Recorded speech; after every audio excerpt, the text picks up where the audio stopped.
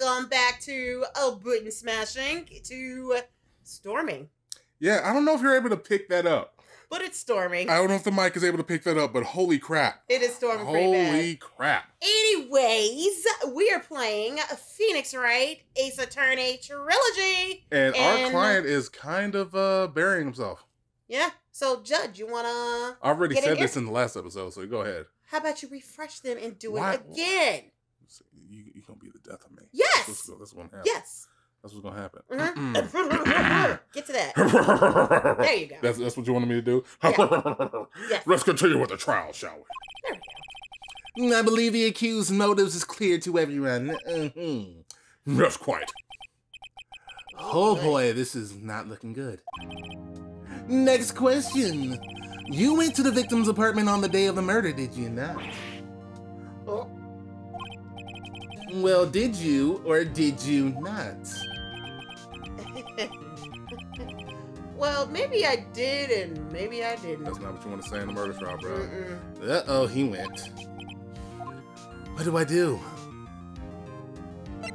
Stop him from answering, maybe? That's up to you. No, dude, you are making the decision. I'll send him a signal. Lie. No, Oh, yeah, not... that was a bad choice. And you made the decision, so you can't even blame me. Yeah, it is your decision. Well, see, it's like this. I don't remember. You don't remember? Well, then we'll just have to remind you. I got a bad feeling about this. We have a witness that can prove he did go to the victim's apartment that day. Well, that simplifies matter. Who is your witness? The man who found the victim's body just before making the gruesome discovery. And also the murderer, but whatever. He saw the defendant fleeing the scene of the crime! Rabble, rabble, rabble, rabble, rabble, rabble, rabble, rabble, rabble, rabble. Order in the court! Mr. Payne, the prosecution may call its witness. Yes, Your Honor.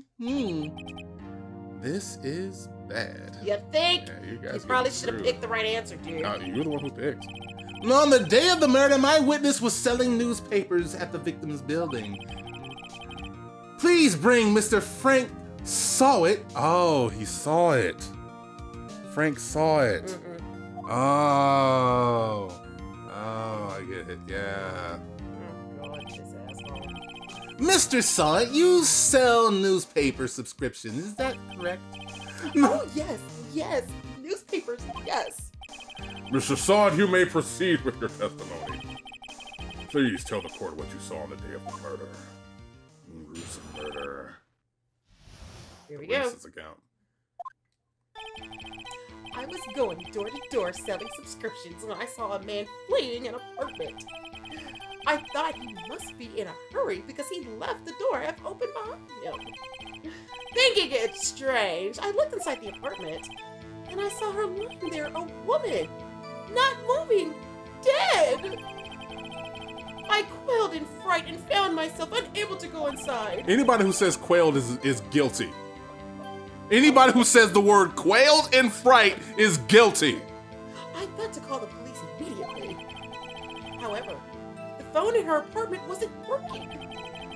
I went to a nearby park and I found a public phone. I remember the time exactly. It was 1 p.m. The man who ran was without a doubt the defendant sitting right over there.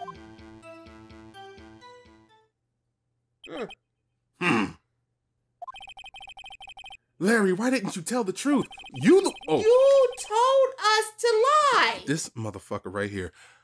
I can't defend you against a testimony like that. Incidentally, why wasn't the phone in the victim's apartment working? Your Honor, at the time of the murder, there was a blackout in the building. Aren't phones supposed to work during a blackout? Blink, blink. Yes, Your Honor. But? However, some cordless phones do not function normally. The phone that Mr. Sawed used was one of those. Your Honor, I have a record of the blackout for your perusal. Anybody who says perusal's a jackass. I mean, yeah. Okay. Yeah, he kind of is a Yeah, jackass. who just says perusal Like, on a here, normal for day? your perusal, like, asshole. Just says, like, I have it here for you. Exactly. Now, Mr. Wright. No. Oh, yeah. I'm sorry. I'm getting used to the controllers. The controller is vibrating in the hands. I feel like I'm being hand raped by the game. This is just too much. You may begin your cross-examination. See? Hand rape. Cross-examination, Your Honor. All right, Wright. This is it. The real deal. What exactly am I supposed to do? Oh my God. Why? You exposed the lies in the testimony the witness just gave.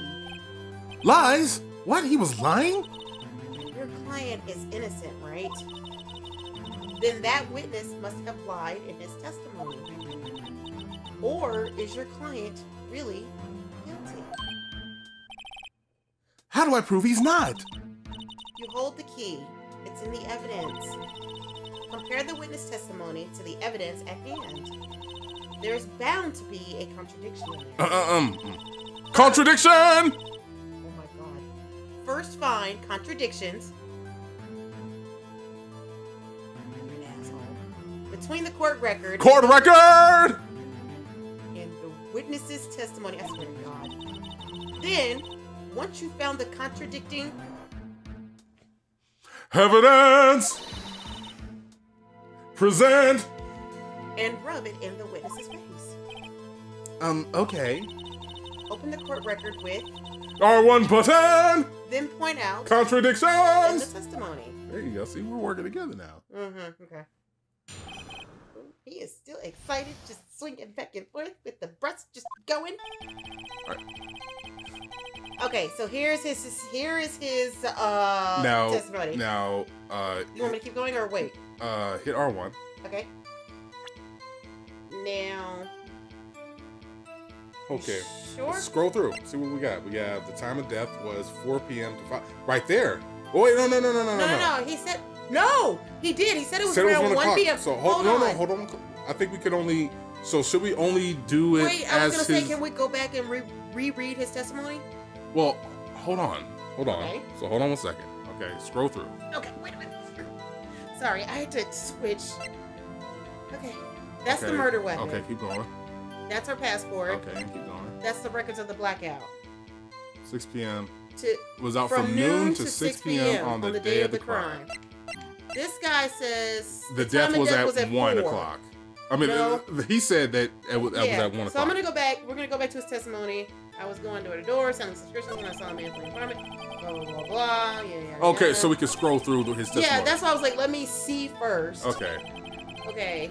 I saw her lying there, woman not moving dead. I quelled in fright. Fuck you. Yeah. I thought to call the police immediately. However, the phone in her apartment wasn't working. Keep going. I went to a nearby park and found a fucking phone. I remember the time exactly. It was 1 p.m. right there. Now you present with some evidence. Okay. What?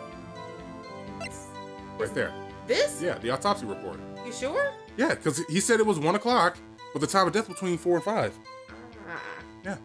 So what's the present? Triangle. Oh. Okay. You found the body at 1 p.m. You sure? Here we go. Yes, it was 1 p.m. for certain. Frankly, I find that hard to believe. Your statement directly contradicts the autopsy report. The autopsy notes the time of death at sometime after 4 p.m. There was no body to find at 1 p.m. How do you explain this 3-hour gap?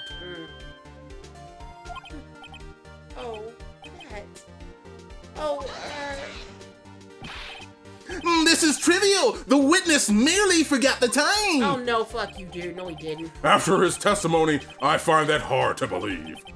Mr. Sawit, why were you so certain you found the body at 1 p.m.? Gee, that's a really good question. Great job, Wright. Way to put him on the spot. That's all you have to do. Point out the contradictions. Lies always beget more lies. See through one, and their whole story falls apart. Wait! I remember now. Would you care to give your testimony again? All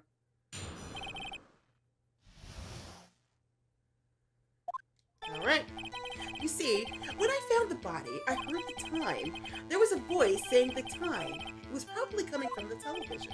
Oh, but it was 3 hours off, wasn't it?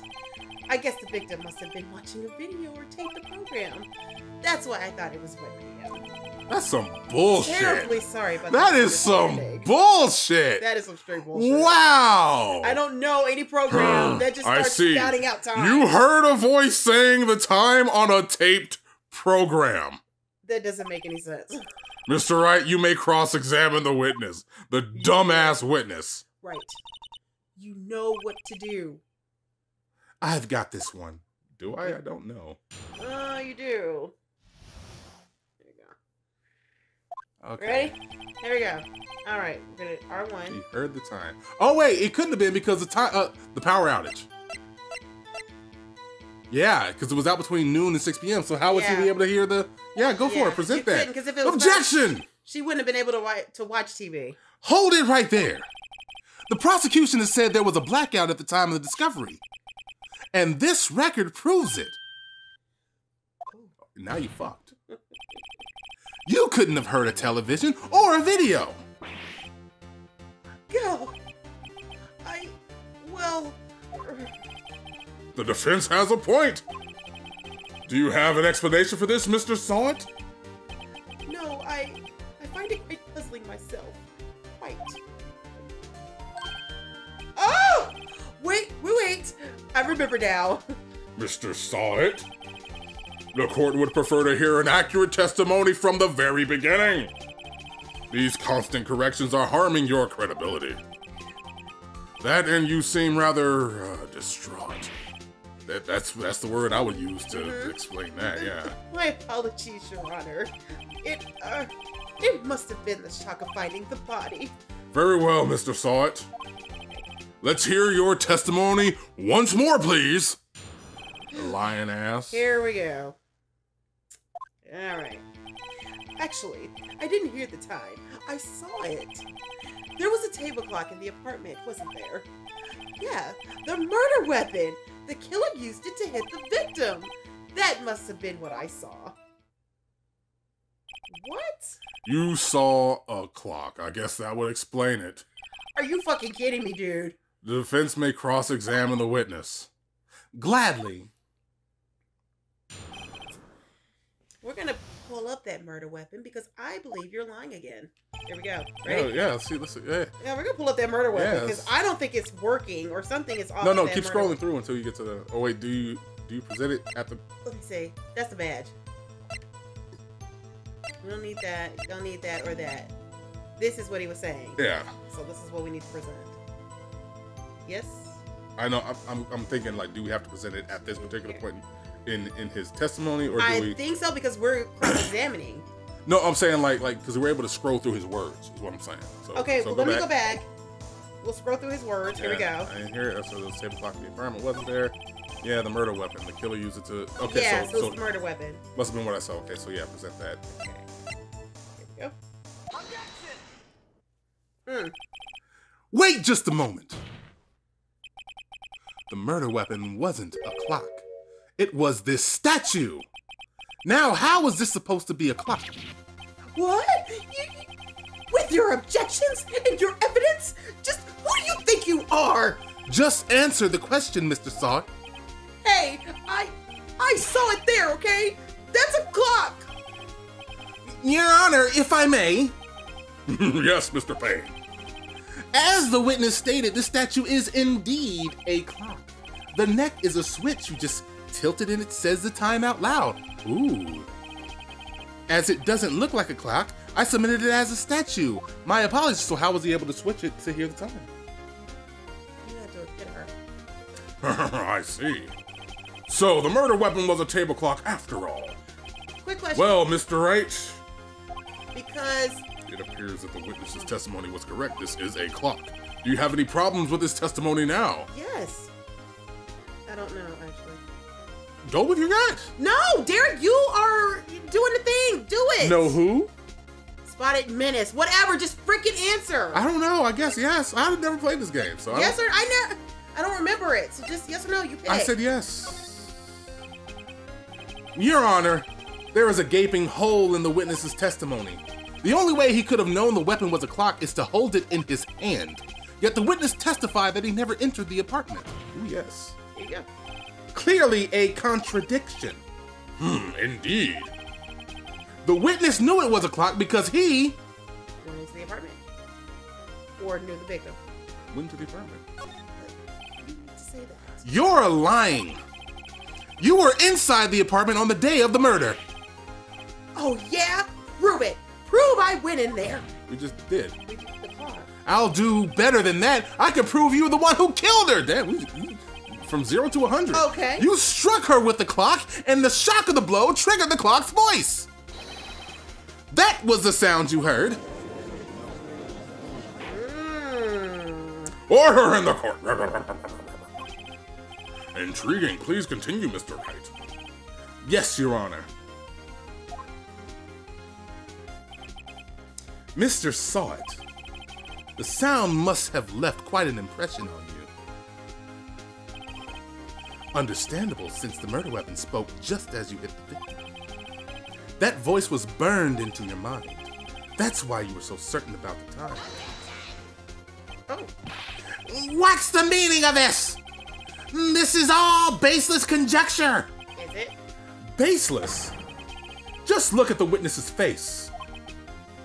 I don't know what all that Would the is. witness care to elaborate? Did you strike the victim with the clock? That day, I never. Look, the clock, I heard, no, I mean, I saw.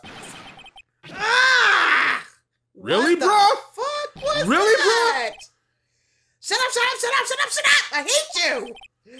It was me, I tell you. It was- I saw him! No, it was him, I tell you. Whatever. Gotta change. I mean, he took off the. I messed up It because he kinda took off messed my you up. hair. He killed her, and he should burn! Give him death! Okay. Order! Order in the court, I say! Your Honor, a moment, please. There isn't a shred of evidence supporting the defense's claims. This is. Mr. Wright! Your Honor, you claim the sound the witness heard came from the clock? Do you have any evidence? The whole case is riding on this. I'd better think carefully. Your Honor, the sound Mr. Sod heard was definitely this clock. A fact which is clear if you simply... Good question. It's a really good question. I don't know which one. You know we're going to answer it, though? Oh, next time on Button Smashing. Okay. We will answer this question next time on Button Smashing. Catch you guys later. Bye-bye. Deuces.